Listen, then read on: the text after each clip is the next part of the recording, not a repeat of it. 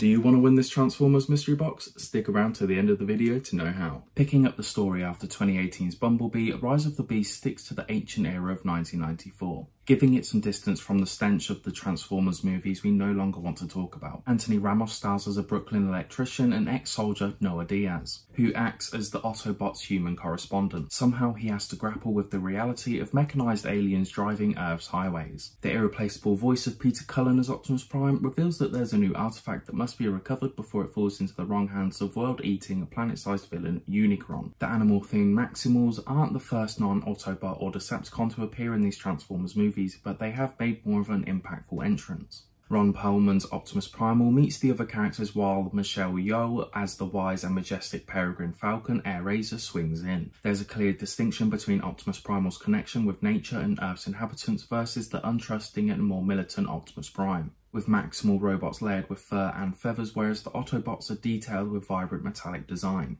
The Maximals are given the opportunity to shine because they aren't bombarded with the over-the-top Michael Bay action sequences like the other Transformers films. As the Autobots, Maximals and Terracron engage in combat, the great cinematography allows clean and crisp animation to show what an exciting Transformers fight would look like. Liza Koshy's Autobot RC is a Ducati 916 that darts around like a ninja, while Optimus Primal employs a thunderous ground and pound ferocity. The fighting techniques from the Terracrons keep violent altercations fresh. Rise of the Beasts might keep its battles more contained, but it allows both sides to make combinations to shine. Michael Bay has now been making Transformers films for more than 10 years, and in that time the series has moved on very little, and Transformers The Last Knight only made it even worse. But with this installment, it shows that there is still hope for this franchise. But that's just my thoughts and feelings about the film. If you've seen it, I'd love to know what you thought about it in the comments below. And if you want to win this Transformers mystery box, all you need to do are these 3 simple things. Leave a like on this video, leave a comment on any of my videos, and subscribe to my channel, and one lucky random subscriber will be announced on the 30th of June. You can even hit that bell icon to keep up to date with my latest giveaways, such as the mystery box giveaways at the end of every month and the comic book giveaways every fortnight. And I want to say a big thank you for watching. If you like my content and want to see more in the future, please be sure to hit that like and subscribe button. So with all of that being said, I will see you in the next one, but until then, take care.